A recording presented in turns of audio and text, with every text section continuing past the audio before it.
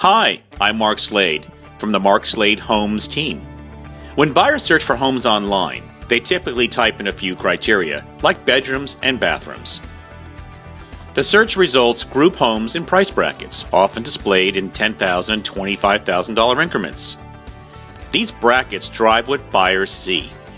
If you price your home out of its optimal price bracket, the buyer could find your home among hundreds of others which may be larger, newer, or have more features and amenities in comparison to yours.